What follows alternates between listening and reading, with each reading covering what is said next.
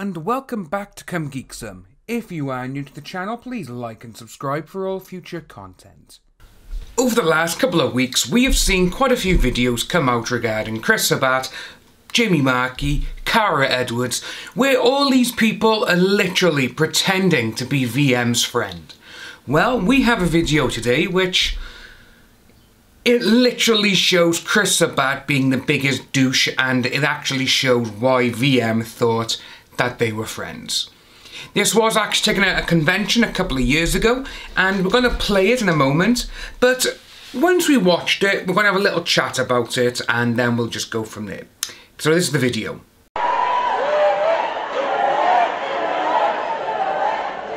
It's all moist for you now. Oh yeah. This is war. This is absolute war. No!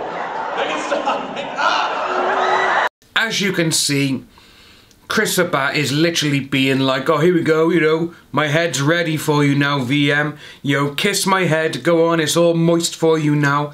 And that just shows how much of friendship that he thought he had with Sabat.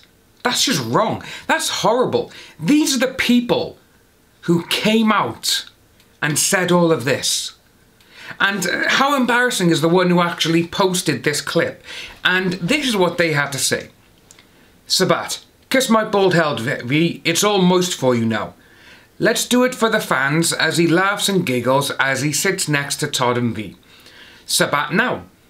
Vic's the worst person on the planet. Then you wonder why V thought he was your friend, yet apparently Sabat was full of it. And that just shows exactly what type of person he was. And it's absolutely horrible to see that someone who thought all these people were his friends, they all of a sudden just decided to backstab him. That's just horrible.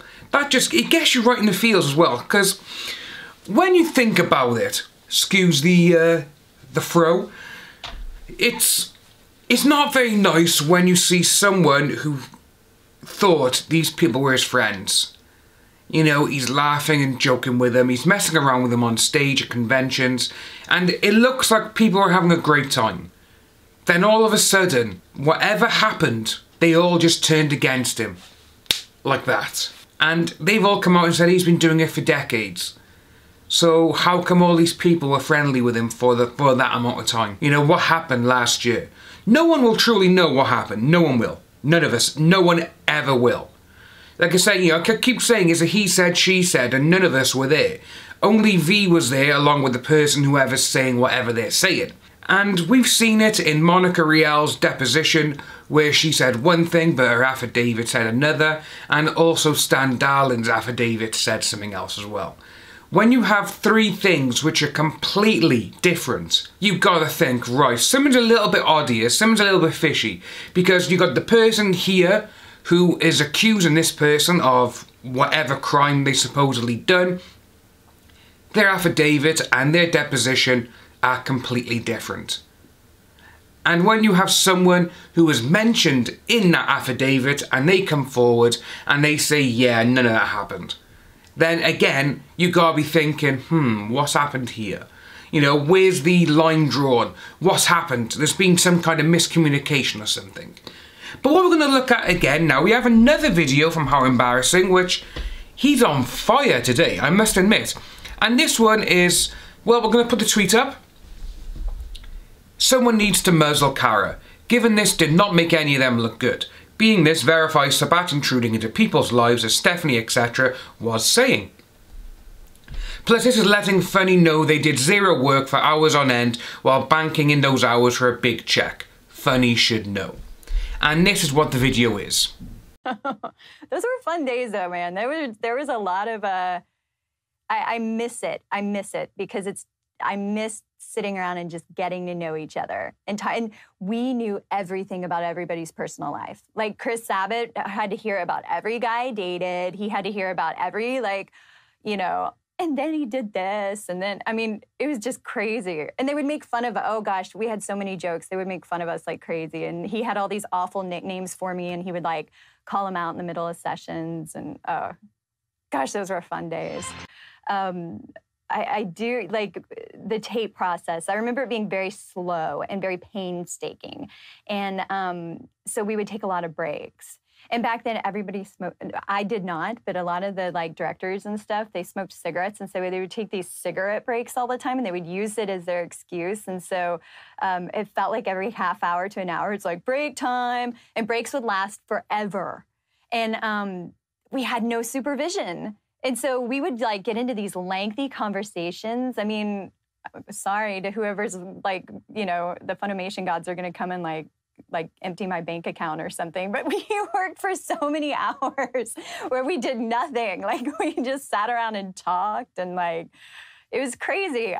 So yeah, when I compare the old days to how it is now it's like, and now like we care more. I mean, I say we cared then, but it was more about this. I was young, and I just thought it was like cool to hang out with like the cool kids. And so now when I come in, I'm like, no, I really want this to sound good. And so like, let's do that take again, because I want it to be better. And it's so much faster, and it's so much more regimented. We're not going to sit around and chit chat. And now you go 2 hours before you take a break. Well, there we have it.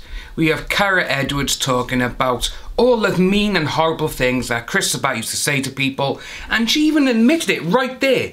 Even in that, she says herself, they knew each and every person's secrets. They knew everything about everyone. And they all had little secrets, and they all had little dirty nicknames, horrible nicknames, according to Kara Edwards. And that just proves everything we've heard in the past about Chris Sabat is true. These people, the ones who keep going on about all this thing now that's happening, and they're like, oh no, this hasn't happened, that hasn't happened.